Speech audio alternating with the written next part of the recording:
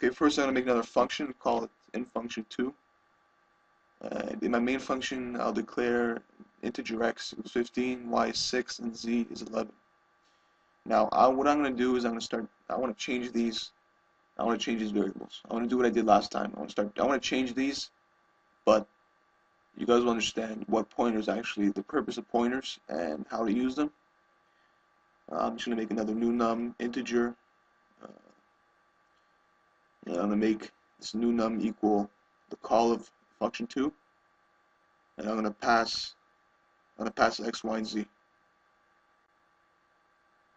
Basically, what I'm doing is I'm making whatever the product of function2 is equal to new num. We've done this before, so nothing new. So I'm going to accept the following values: int x, int y, int z. Now, basically, I'll give you a little intro to pointers. Pointers actually can change the value of a variable regardless of where it is, regardless of which function is calling it, regardless of which function it's in, regardless of where the variable was first created and where the function is being changed at. You can make, what I'm doing right now is I'm making variables in the main function, and I'm going to try to manipulate and change them in the function too. So I'm first going to try to get you guys to understand that when we're passing function 2, x, y, and z, that we're not passing the real values. We're passing copies of the value. We're passing it into function 2, and we're manipulating those copied values, and we're spitting back. That's spitting back the manipulated and changed values. We're using whatever values were created in the main function. So I'm going to do x is equal to x plus 5, y is equal to 15 minus y, and z is equal to 44 times z. So I'm going to try to change these variables, right, instead of function 2. We want to see if main will print the new variables, will print the changed variables. Okay, I'm going to declare an int sum instead of function 2. I'm going to make that the product of, the sum of x, y, and z, and then I'll return the sum. Let's return the sum here. Basically, I want to change x, y, and z without using my method of pointers, and we'll see if it prints out. And you guys will understand why it won't print out, but I'm going to go over it anyways. Okay, so I made new num. Okay, new num is equal to x, y, and z. I'm passing that using function 2 to function 2. I'm calling it the same thing, x, y, and z. So I'm going to do a printf to determine if it'll print out the new values. So I'm going to do a printf. I'll do a %d. Print out the new number, %d. I'll do the 3 more %d's for the x, y, and z. Okay, the new x value, new y value, and the new z value. So do close the brackets, close those quotations, comma, new num, x, y, and z. I want to see if it prints out 15, 6, and 11, or if it prints out the new values. So let's just determine it right now. I made it in a new compiler. I changed some stuff up and made it info instead. We'll just compile this right now. And what do you know? You get new numbers 5, 13. You get x is 15, y is 6, and z is 11. Those values did not change. Those are the exact same values as before. Why is that? We changed it. No. In order to do that, we have to use pointers. So, now that you know why we need pointers, if we're going to manipulate and change values, we can't be using all these return statements to return the actual new value. We have to use pointers instead. That is, in fact, a way of returning a value without using a return statement.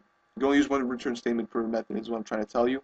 I'm going to change this up to use, in order to make it print out those new values, not the previous values of 15, 6, and 11. I want to print out new values. I want to print out the values that changed. I want to print out 20. I want to print out 9, and whatever this 44 times z is. I don't know what that is, but I'm going to print out that new value. Okay, when I'm sending these 3 values, x, y, and z, I'm sending copies of these values. I'm not sending the actual address of these values. In order to send the address of these values, I'm going to have to, well, let's do a scanf example. When I'm using %d for scanf, I'm using the ampersand, which basically notates where that %d is going to. Once I put the variables where it's going to next, it gets the actual address. So if I do an ampersand var, It'll find what address that var is at, and I'm going to change it to whatever the user inputs using the %d. But that ampersand basically says, grabs where that address is, and then it attaches it itself to the variable name. So whatever you want to change with that variable, it'll attach itself using the ampersand. The ampersand notates it. If you didn't have the ampersand there, it wouldn't go anywhere. It would just be floating mid-space in space, and nothing would happen to it. That's why it's very essential to use the ampersand. Now with int x, y, and z, basically what's happening here is these are native to the function main. So I create these in main. Whenever I'm printing them out over here, it basically just notates itself back to the main function because it has nowhere to go, it has nowhere to notate to. In this case, I have x is equal to 5 plus x. I'm not changing the actual location of x, I'm changing just the copy of x. Same thing with y and z, I'm just doing a copy, changing the copy of z and y. So in order to, I'll replicate it in my scanf, I'll do an ampersand x in order to notate the actual address of x.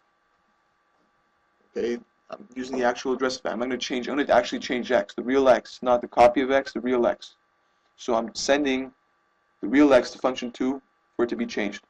Okay, so I'll notate the x, I'll notate the y, and I'll notate the z. And then where does that throw me to? Well, it throws me to the int function 2. It throws me those 3 variables, right? The real variables, the actual address of those variables inside of the computer. The binary address, whether it be whatever it is. Not binary, but it's a number, a particular number. It could be 2020, whatever it is. It'll find that address, and it'll send the variable at that address to whatever I want it to send to. I'm sending it to function 2. If it's not there, then that ampersand is not there, non-existent. I'm sending a copy. I'm not sending the actual real variable. So okay, I'm going to go to function 2 over here, and okay, in order to accept it, I have to use an asterisk. It's okay if you look at function 2, right? I'm using the ampersand. That basically starts the sending of it. It starts the sending of the real. It's like an editing process. I'm finding where it's located at, notating it with using the ampersand, and I'm ending it. I'm ending where I want it to go using the asterisk. For receiving it, it's the asterisk. For sending it out, basically, of a native function, x is native to main. I'm sending it to somewhere else. Since it's in the main function, I'm use ampersand. In the function 2, right, I have to use asterisk because I'm accepting something from a native function. I'm accepting a variable as part of a native function using the ampersand. Okay, and asterisk is used to accept it. So I'm going to do the same thing with y and z since I'm sending y and z.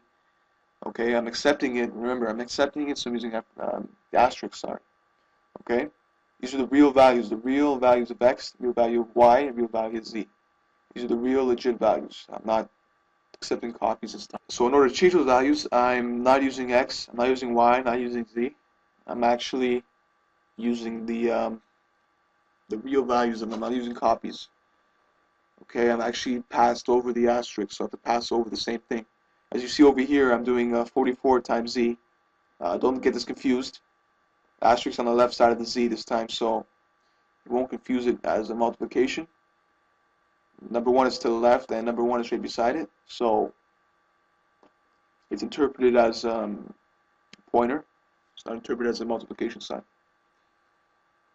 In order to change the sum, I can't use x, y, and z again. I have to use x, y, and z pointed because I'm not using copies. Remember, without the asterisks, they're just copies. They're just copies of whatever I had before. You understand? Like int x, it's just a copy. I could have done that if I wanted to use int x. I have to redeclare it. I can't use int x anymore because it's not there. Int asterisk x is completely different. It's completely different than int x. Just want you guys to get that through your mind. Okay, I'm printing this out as well. You don't have to do the asterisk for this because I'm actually changing the address, so it has a new address, and it's in the native function of x, y, and z. So there's no reason for me to do that. This is basically the basis of it. I'm going to do a compile over here. Let's compile. I did a different program. I'm going to show you what I did. We have a different function of foo, same type of thing. I passed x, y, and z using the ampersand. X, y, and z is the native function there. 15, 6, and 11. Same values. And if you look below the print statement, it's the exact same as before. In the int foo, I have the asterisk and then the variable name, sorry. I'm printing it out now. Let's test if this actually works. So the initial value of x is 15, y is 6, z is 11. As you recall from before, we actually printed out those same values before we showed you pointers. So let's see what happens with the change values. So I'm going to do a quick compile. Here we go. There we go. The new number. New number is what? Whatever the new number is. X is 20, right? Y is 9, and Z is 404.